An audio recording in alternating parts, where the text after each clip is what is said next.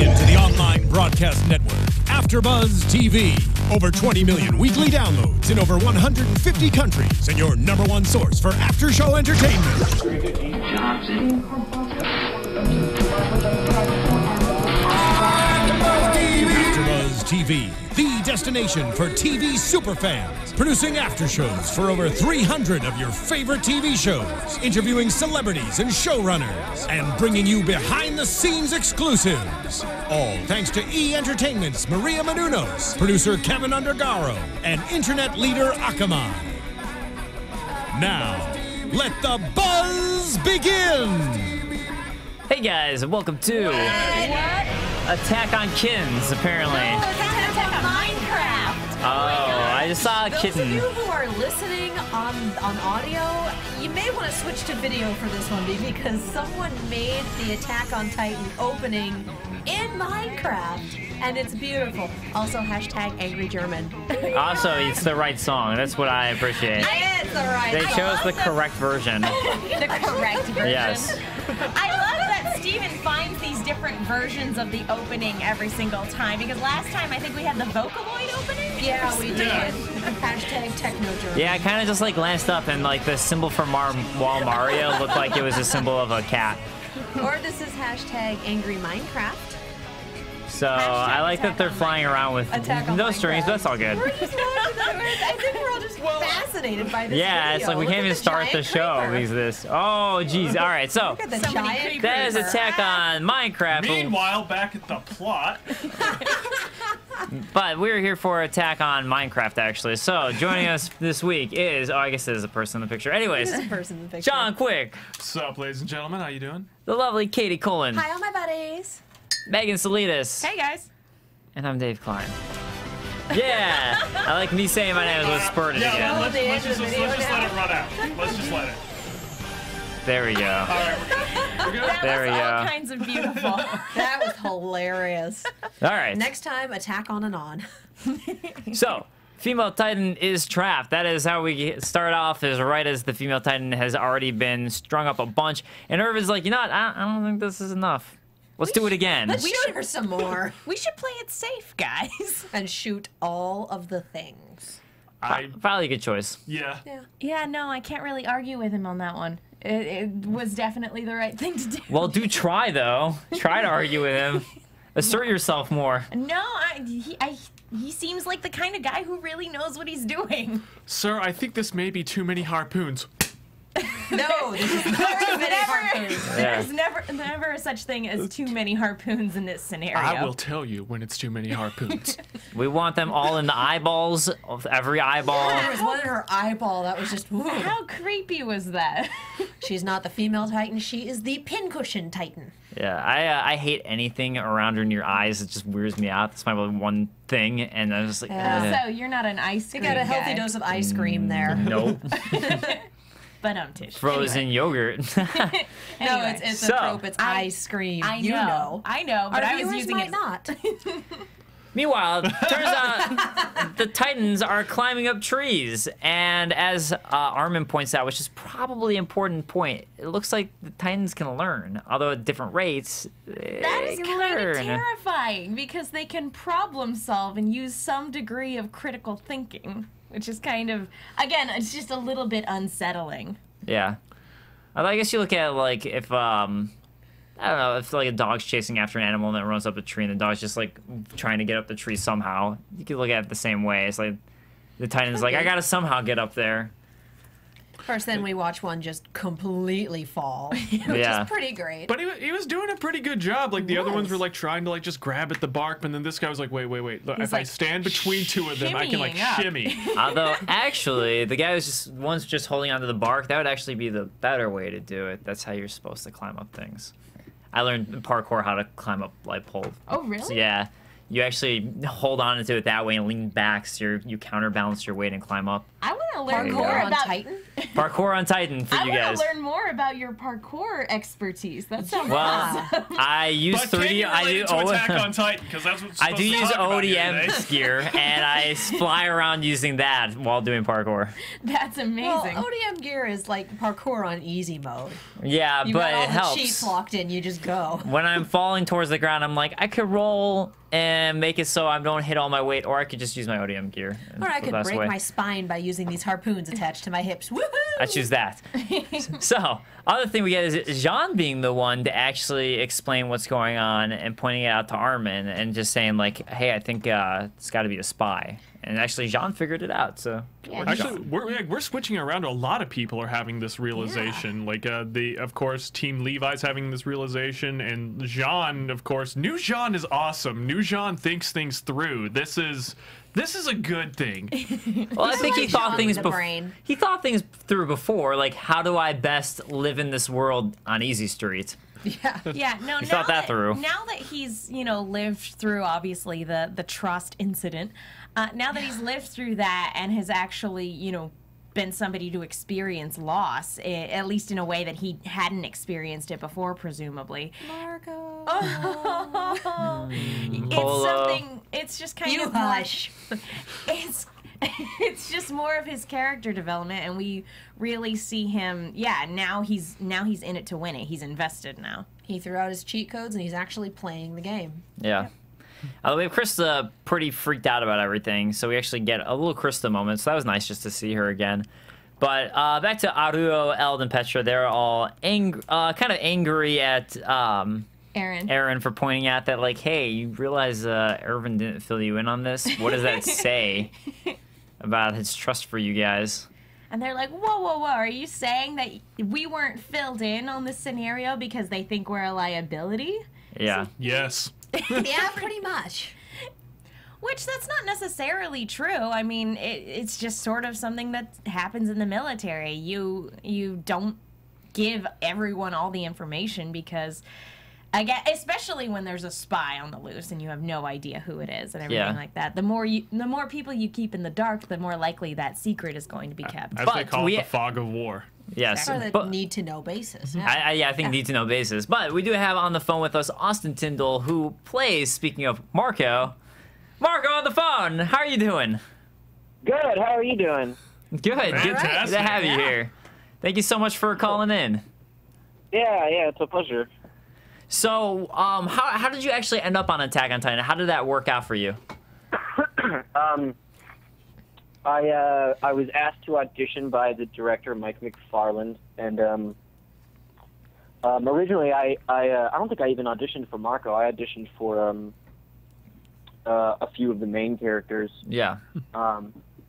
Including Armin and Aaron, and then they called me like a month later, and were like, "Hey, we need you for a few hours." And it's interesting because Marco is such a he's a talked about character a lot, but he in terms of recording him, it didn't actually take very long.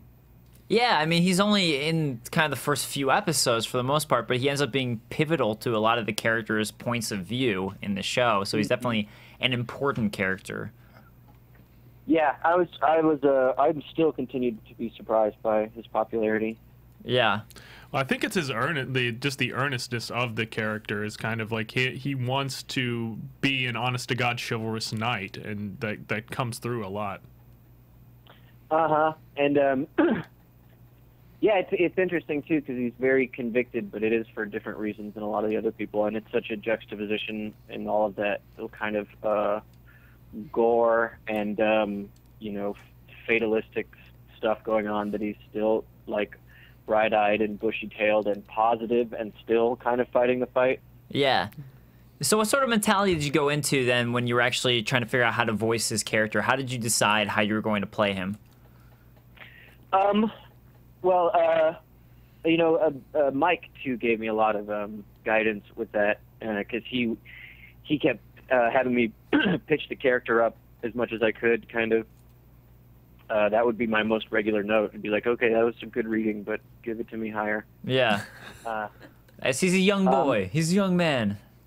Yeah, he's young, but he's also you know, he's very innocent, and that tends to live in your head voice when you're voicing a character like that, as opposed to some of the other characters I play where you're just trying to have all of the vibration happening in your chest. Yeah. It's interesting how technical it ends up becoming, but a lot of what I do when preparing and performing is all about kind of where I'm making my voice vibrate in my body, and how nasally I'm allowing myself to be, and where the sound bounces out of your mouth. I think it's amazing to me though that you can do that range, because that's something I've always had trouble with. I took a dialect class when I was in college, and that was the biggest problem I had, was moving my voice around. So I have a lot of respect for you that you can just do that and be like, okay, I'll just move my voice up a little bit more. Or oh yeah, and it definitely didn't come natural to me. And even with dialects now, I can kind of only have one in my head at any time, and then it's like if I get cast in something else, then I'll have to go study that dialect for a week. Yeah. Do you just listen to like a dialect on tape and do it in the car? How's that process for you? Yeah, there's a few good resources. Yeah. And I find the most useful thing is there's some places online where they'll actually take people from the region and have them just read large pieces of text that have most of the syllable sounds that you need, as opposed to some of the instructors out there who might have a CD where they give you, 10 different dialects. Right. And this is just available on YouTube. I can just go like Scottish broche and just like look that up and listen to a man just like read cake recipes. Yeah. There's what's that? There's a website that a college runs, and they kind of find people from different places and get volunteers online to record things. But there's also a ton of stuff on YouTube. That's another thing. Yeah, well, sort of like the secrets. Like, this is how you do it. This is how to train. Yeah. Sitting here taking notes. Yeah. Want to become the best voice actor? Start training. I YouTube. Huh? Sorry. Oh, I was just saying, like, this is the way to do it if you want to get better at voice acting. This is a great tidbit, I think. Yeah. Yeah, and I watch YouTube videos for everything. Yeah. Well, I think John was mentioning to me that you used to do stage acting. Is that correct? I remember hearing in an interview you said you had met Ian Sinclair at the Austin Shakespeare Fest. You were in Macbeth. Is that correct? We were as the Dallas Shakespeare. Oh, Dallas. Okay. And it was Titus Andronicus. Even better play. Okay. Yeah. We were close. We were close. But yeah, I do a lot of stage work. I've been trying to walk away from it because it's very fulfilling and very fun, but it's not kind of, especially around here, it's not really, if you're trying to like make a living. It's not lucrative. Yeah. Yeah.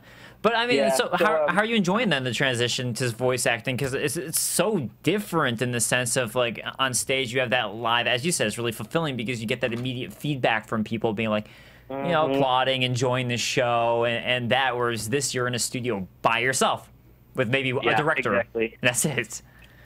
It's totally different. I would say that it's very fun. It's still very fun, especially if it's a show that you like. But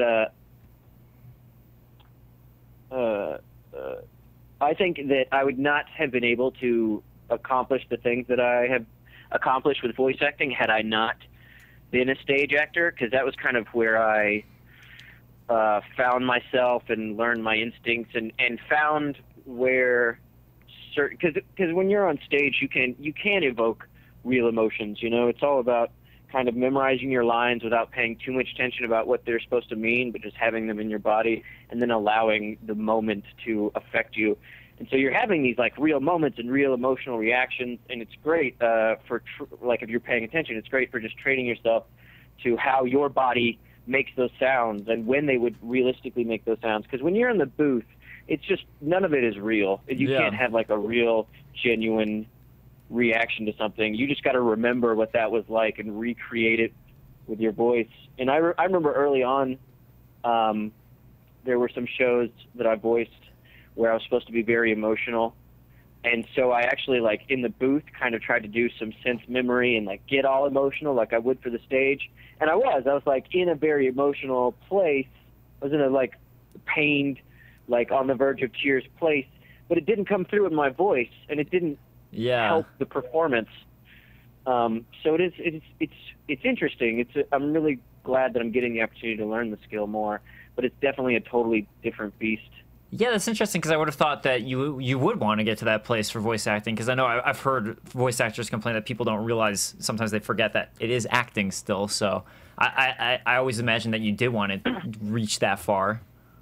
Yeah, I mean, on some level, but at least for me, it's kind of more, like when I did stuff like Guilty Crown, I was pushing myself in that place, but I was also, I had to pay a lot more attention to where my voice was at and making sure that I wasn't getting so strained that I was like dampening the sound or cutting off something that needed to be said. Or whereas on stage, there's kind of a lot more freedom in organic, kind of just letting your voice go where it needs to go. You don't have to like scream in a very particular way for an exact amount of seconds. Yeah. Yeah, especially when you're ADRing, it's everything. Yeah. Yeah. Well, there's so many times when we're like, oh, that read was great, but we need it like 0.5 seconds shorter. I imagine that being really frustrating after a while. It's like, oh. Yeah, you start to find cheats like just the certain words in the sentence that you can like say sloppily or more quickly, like probably instead of probably. Yeah. Okay. Who you are and the character is. Take out that one syllable and it helps. So we do have to move on with the show, but before we go, is there any projects that you're working on or that are about to come out that you can actually talk about? There's a ton that I can't talk about just quite yet. It was a great year. There's going to be some really funny stuff. But Bento, still, I think they haven't released the new date yet. That was the last one, I think, that I am allowed to announce. All right. And there's 2 episodes online for it right now. It's going to be a great show. I don't know. They pushed back the release date, and they haven't announced a new one. But hopefully it's coming soon. Great. And I can't wait to hear about all the announcements. Glad you had a good year. Awesome. Thanks. All right. Thank you so much. Yeah, it's great talking to you. Yeah, great talking to you, too. Thank you so much. All right, so again, that was Austin Tindle who voiced Marco, and we were just literally talking about him earlier in the episode. Man, speak of the devil, here you are. It's almost like we planned it. My God. Really? Funny that. But no, seriously, guys, Marco, I'm so sad. Oh, and I literally just got a question on the chat from a little bit too late. I'm sorry. I'm sorry. It's like literally like as I was wrapping up, I looked down like, oh. Next time. So, anyways, let's go ahead and move on to the trees and the Titans, and we just talked about that. So, Han, she's really excited about everything. Oh, so great. I love when Hanji just, totally fans out about Titans, but science. But it's in this particular case, it was kind of sadistic because with every harpoon that hits the female Titan, the wounds heal, but the harpoon's still there. So, their joints are tightening up and the muscles are too and everything like that, making her immobile. Yeah, Hanji's just like, yes, and explaining that, and like, so excited. Also, given how many scouts the female Titan just murdered, I'll give Hanji that one. I will give them that. You know what? If they just have a lightning strike, just like go right behind her as soon as she's done, finish saying something, like I'll forgive anything. I'll even just like let that go. It's like that doesn't make sense in the scene. Doesn't matter. Hanji just finished saying something. Lightning strike. Where did the clouds come from? Everyone else is just like, it happens. Just let it go. Don't stand behind her when she's talking about science. Just back away. Let it go. Don't hold your swords up in the air. Just, it's kind of like when there's a new person and everybody just kind of gets up and leaves the table. They just it's something that happens. So Tiger Version X had pointed out that this is about the episode where I went, oh man, Attack on Titan is really brutal. Before everything was just a warm up. So, This is the episode. yeah, I don't know. There've been some episodes. Well, I mean, Go ahead. All right. Well, this episode, like, it's titled Erwin Smith, and so much of the episode is about getting it, like, we see so very little of this character all the time. This entire episode is almost devoted to his own character development because you just have characters talking about him and talking about his mindset, and It's almost like Man of Steel, where Superman had no character. People had to describe it for you. only it worked, Attack on Dave. Titan has been rating. A much better version. So, Elda also, I'll agreeing with Erwin here, but we get this this great line about leaders and who Erwin is that I like a lot, which is that they have to accept the burden to do the unspeakable. And they're showing all these various leaders that we've seen throughout the show so far, and then including Erwin, that just about all the sacrifices that he had to do to get to this point, and was it worth it, was it not? And Armin being the tactical one is like, yeah, like no one can look back and like, no one can look into the future. You can always look back in hindsight 2020 and be like, oh yeah, that was not the best choice. But for what he knew at the time, this was the best choice to do, despite all the sacrifices he had to make. And again, it's that whole chess thing that we get before, with that chess analogy where, as much as it sucks, to win chess, sometimes you have to lose your pawn. Sometimes you have to lose a knight. But it's all about that end goal, not losing everything. So just a great analogy about Erwin. That great quote that Armin said, it says, to rise above monsters, we sometimes have to abandon our own humanity. Because if it's worth holding on to, it's also worth letting go. Yeah, if you can't let go, it's not worth holding on to. Yeah. Yeah. I don't know about you guys, but I got goosebumps. Oh, yeah. Yeah. And So that's also Armin, like, growing into a much more scarier human being. Which it makes me wonder if this series were to ever get like a time skip, where would we see Armin in the future? Like, would he be somebody like a Commander Erwin, who is the calculating one who's abandoned his humanity for certain things? I love that you assume that he's alive. I would like to believe so. We have a time skip. Do we know if anyone's going to If there was survive? a time skip and he happened to survive, Yeah, there we go. that is what I would be very interested to That's see. the caveat. Do they live through the time skip? If so, great. I see Commander Erwin minus Commander Erwin's very Minus the he's a eyebrows. leader. Yeah, I mean he's the total leader package really, where he's confident, and Armin's more of the tactician in the back who's going to Yeah. do the work but not necessarily lead everyone. There's the strategist and the tactician. Right. And So eventually Armin might become that. but we get, as the warriors, including Levi, go to extract whoever is inside the female Titan, she shields herself with those hands that we've seen before, where she was able to harden everything and just hardens her hands and smart and hardens it around her nape, so no one can do that. So Erwin decides, let's just shoot off her hands. That's the way to go. But if we shoot her hands, it'll blow up everything beneath it, which is why you're going to aim real carefully and sever them at the wrists. Now get going. That was almost like that Darth Vader moment in Empire Strikes Back. It's like, well, they went into an asteroid field. Beat. Asteroids do not concern me. Okay. And we had a flashback to the wonderful "ignore me" scene. Because if I don't say it, I know there will be comments. Also, so there you go. Also, point out though that we find out that apparently Erwin had done this to Petra as well, meaning he must have done it to everybody. He's just like, Who is the enemy? Ignore me! every single I wonder person. how many people, he went around with his little hood saying, what are you really looking at here? Who do you think the real enemy is? Even better, did he have a secretary with like a list? Like, Yeah. hey, did we do Petra? Yeah, no, she's crossed off. All covered right. her. Okay, Eld. just We gotta do go on. Eld Here next. we thought Aaron was special. Yeah. No. That's funny because it really does, like, you think Aaron's special for getting that, and all of a sudden it turns out like, he did the Petra too. Maybe everybody. Just running up and down the lines. So Tiger. There's just a loudspeaker. Yeah. Attention, everyone. This looks suspicious. That is all. Who do you think the enemy is? That's it. That is all. Go about your business. Ignore me! Over, out. So Tiger version X saying on the chat that they think Armin would be Erwin Jr., whereas Owen Harper, Rachel thinks that Armin would end up more like Levi than Erwin.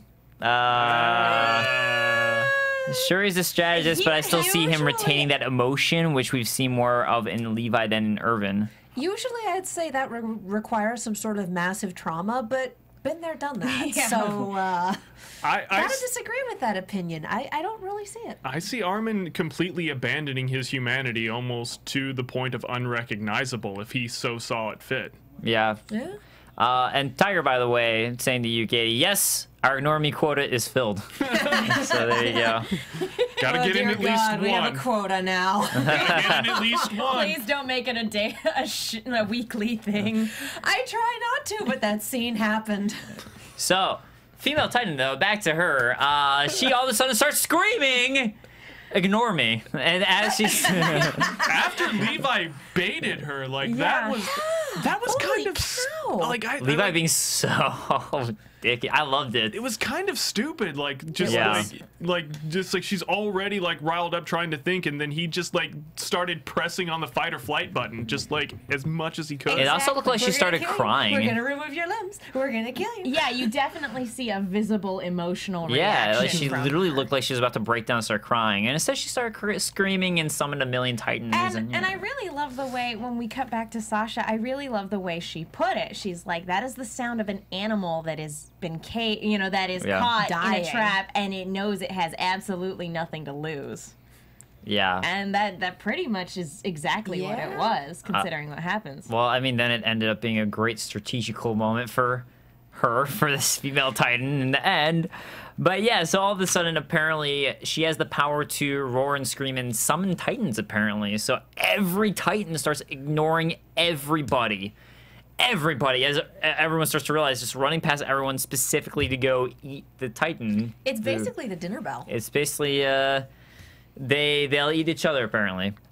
Well, we saw the same thing when Aaron was a Titan in Yeah. Trust, and he was going on his little rampage. They ganged up on him, too. Yeah, but they didn't start eating his flesh Yeah, away, they did did. they? Yeah, they They did. did. then? He lost Oh. an arm at one point, I think. He lost both arms and a good section of like rib meat right yeah, here. they were eating him. But I guess I didn't remember it being as much like oh no. Well, no, type of because thing. he This was one able was to fight pretty- back. Right. He was, he grabbed a Titan by his teeth and like managed to throw him. Where she female- basically just hollered, "Come and get it." Yeah. exactly. Really, Ugh. she must have been last in line when the powers were handed out. I don't know. No, She the seems to be crystal doing thing pretty is well pre- for herself. Well, I The mean, crystal everything thing else. was pretty good. Well, she got that one, and then like she got back at the end of the line. Is like, all right, this summons all the other Titans who will consume you. Do I have to take this? Yes, it's your 3 power quota. Well, it's better than, I mean, the Colossal Titan, what is his power? Just being really big. Essentially, He's just big. big head, little arms. At least the Armored It's Titan, not that obviously, he's got armor. Yeah. So there you go. It's in the name. I'll give him that much. This is still though for her though. I mean that you have to start wondering about that ability to do that, and like start thinking about, well, does that then have to also do with how all the Titans all of a sudden appeared up inside the walls at various points? If this one Titan was able to summon them all like that. Oh, But and you'd think that they would have heard the scream. If that's Yeah. how she brings him in. But I you mean, would maybe think like that- there's some other way that these Titans have the power to do that, because apparently she Maybe? was able to do that. So it's just like, oh, honestly, I think it's just the noise, and a lot of Titans are hanging outside the walls anyway, waiting for dinner. Well, it could have. They maybe- do talk about when he maybe they was- do that wall clinging thing that we see the entire time. You just never notice that. But the entire time, if you actually look right outside the wall, it's just a zillion times like, let us in.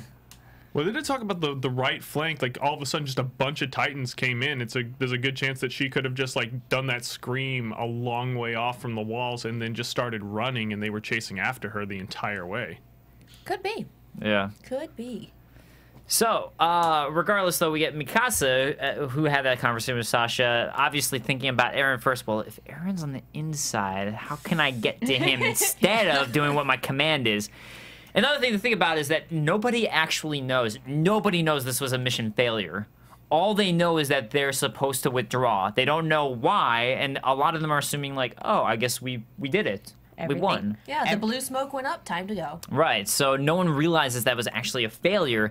And then, as Erwin points out, they never saw a person getting eaten, only the Titan flesh when the green smoke goes up from someone in the Wings outfit. Yeah, we see somebody in a hood shooting off the green smoke, and Levi's squad responds. Oh, it must be the captain. And we see this person drop the gun and just pull out their swords and head that way. Yeah.